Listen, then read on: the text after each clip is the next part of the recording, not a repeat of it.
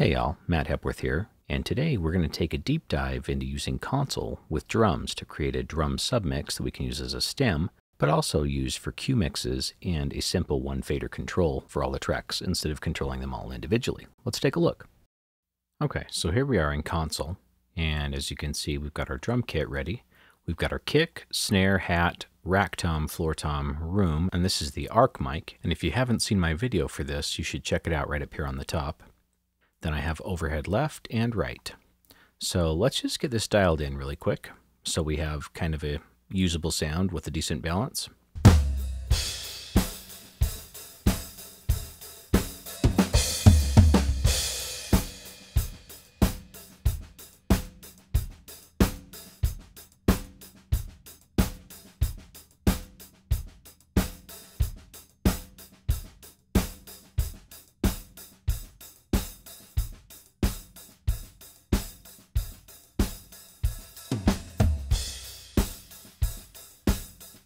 Okay, there we go. We've got a decent balance.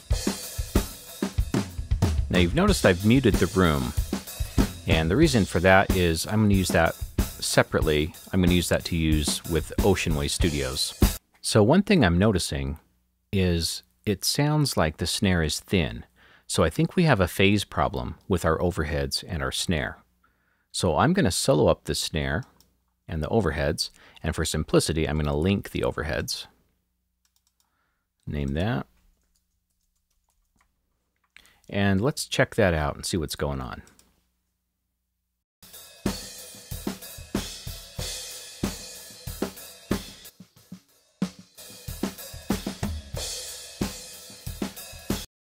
So there's definitely a problem there.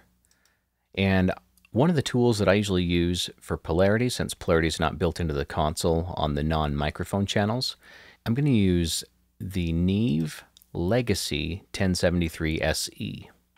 And the reason I like that one is because it takes almost zero DSP.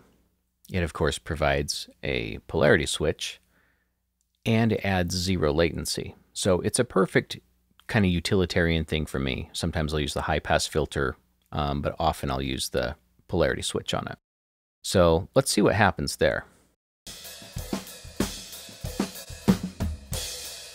Oh yeah, suddenly we have body on the snare. Take that back out. Now the snare is papery and thin. Flip the polarity again.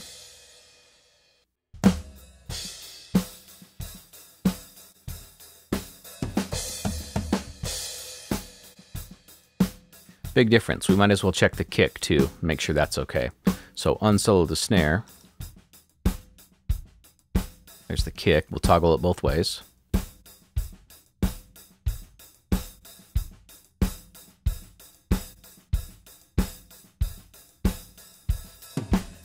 And the kick's not exactly in phase, but it actually works. The phase relationship is still good. So let's unsolo these, and we'll start using a bus. So here's the power move. We're going to right click, and we're going to copy this to aux1, because we're about to use aux1 as our bus. And as soon as I do this, you're going to hear some phasing. And that's because the aux is not delay compensated. See that? So we're going to switch this to pre, start muting our channels, and now unmute the aux, and there it is. We have a bus.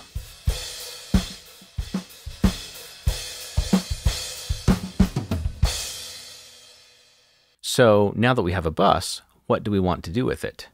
Well, we have the single control, which is awesome, and that single control means our cue, our entire drums, can be sent in balance to cues right here from one knob instead of having to do it across every single channel. So that's a huge benefit. But since we have a bus, not just an aux or a send, we can actually treat this just like we would a real drum bus. And that's going to give us the ability to do things like creating a stem of our drums right out of the gate. So let's set this up.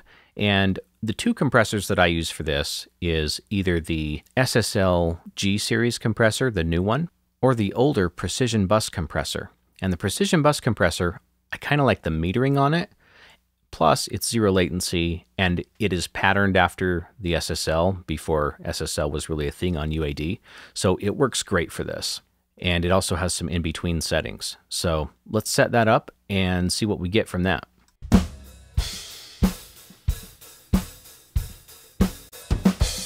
So I'm going to do 4-to-1. I'm going to do my side chain to where the sub kick doesn't trigger. I'm going to set my attack for about 10 milliseconds. And my release for around 0.3.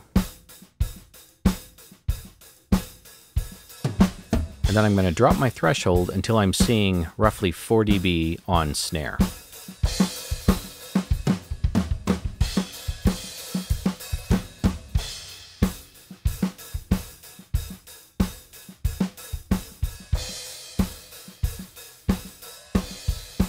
There we go.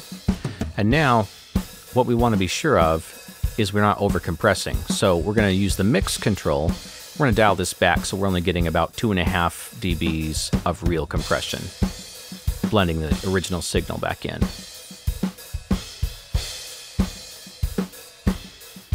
That's good. And then we'll use some makeup gain to bring it back up to speed. Off. Back. Yeah, makes a big difference. And now let's drop in an EQ. And I'm going to use the API 550. I'm going to use this filter, which rolls off the extreme top and bottom. And I'm going to use shelving on both of these. 5K. So this is giving us kind of that top-down mix technique.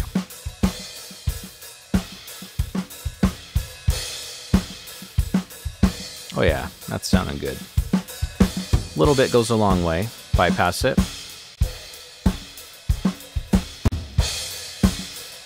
Bypass both.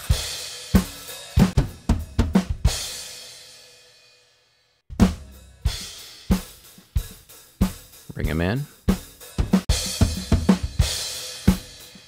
Awesome. And, of course, one fader control.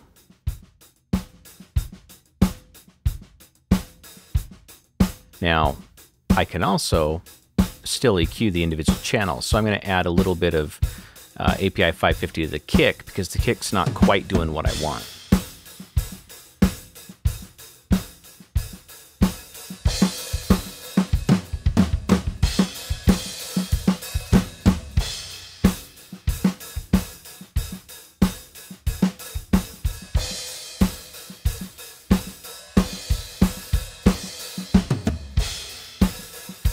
There we go. That's feeling better. And now, let's bring this room into the equation. So we're going to use aux2 for this. I'm going to set up Ocean Way.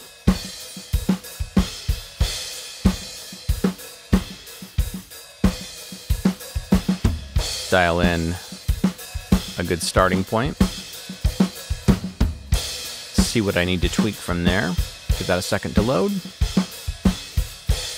And let's creep up some room. We need to switch that to pre. Okay, and here we go.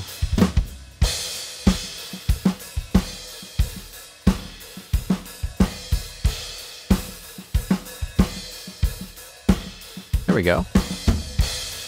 Let's take that room out.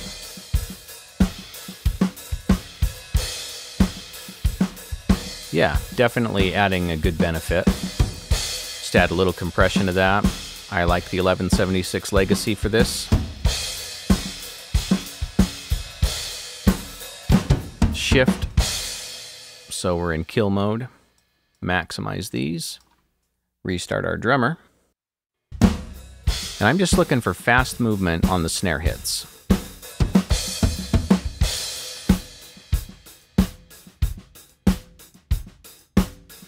About like that. Now we'll bring it back up.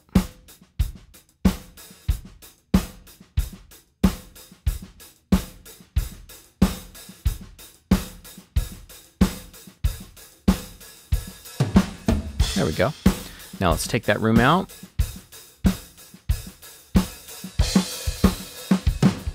Bring it back in.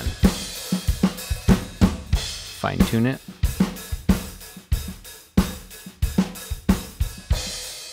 Yeah, about where it was good.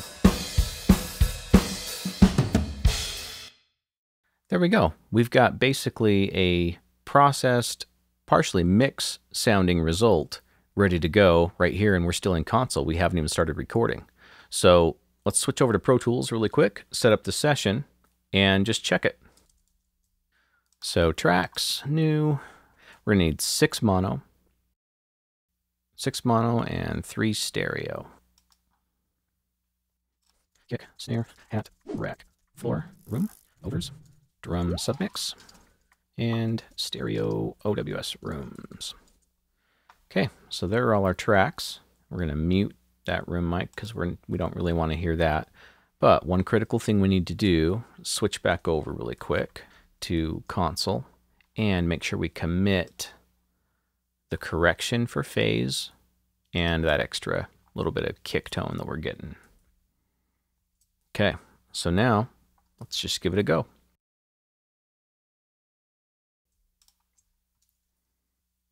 And sharper eyes may have noticed that I didn't set any of these correctly, so we'll just set these up really quick. Skip ahead. Our drum submix is going to be aux 1, left and right, and our room is going to be aux 2, left and right. All right, let's record.